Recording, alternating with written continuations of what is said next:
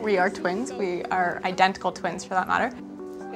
It really is just an unspeakable bond that you can't even explain. Sometimes freaks people out. Yeah. Ultimately, it's your best friend all the time.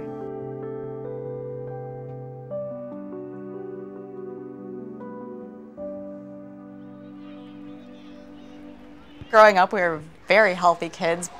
We were both athletes in gymnastics and high diving. So both very physically fit until we were about 18 when we went to university. We started to experience bloating, cramping, just severe abdominal pain, running to the washroom. We then went to see doctors who said, it's stress, it's what you're eating. We knew that wasn't necessarily the case, but of course you listen to a doctor. Because they were athletes, it was hard to picture that they weren't healthy. But my gut told me it was something more.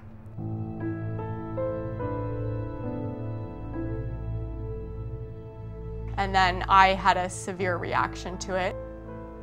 I looked like a burn victim from head to toe. I lost my hair. It lasted an entire year. It was horrifying. It really was. And so she stopped the drug, I stopped the drug, and we went back to square one, which was no drugs. Emotionally, watching her go completely downhill and I was kind of staying afloat, it was devastating, but also scary because at any second I was going, what if I fall into this and I won't be able to be there for her to take care of her? I've been in and out of the hospital for the last 4 years. She has been there for me through every single one.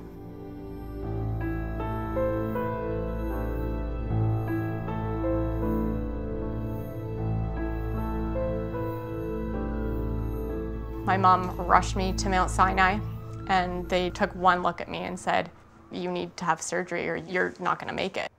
I ended up being rushed in for emergency surgery before my bowel perforated. I was living on blood transfusions. I couldn't leave the hospital for weeks. They told her if she didn't have the blood transfusions, her hemoglobin was at a level that in a traumatic car accident, she would have been dead. There were certainly days I wanted to give up, where I was like, I'm not going to make it. I don't want to make it. It breaks your heart. I was so proud of Jade being such a support to her sister. Jade gave up having a full-time job. I was her full-time job. It's very hard to watch your twin suffer. You know, yeah, why you, not me, and just wondering, is she gonna make it out of this? When we were in California. I know, that was like our last year of being healthy. Look at those red tummies. When they kept telling me that having a permanent ostomy bag was a possibility, that was pretty much my worst nightmare.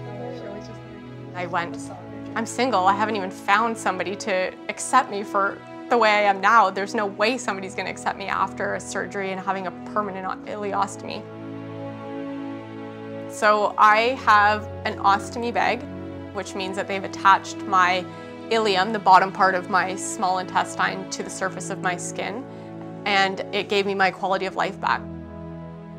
The bag does not define me, the disease does not define me.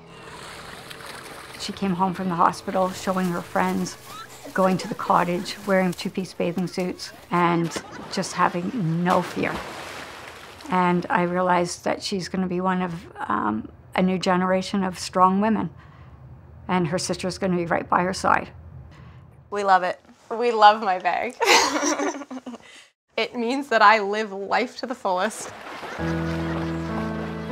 I have news, and I just recently got engaged to the man of my dreams. My fiance's name is Andrew. He has told me I was beautiful since the day he met me. I love her. She is very beautiful. I want to spend the rest of my life with her, in sickness and health.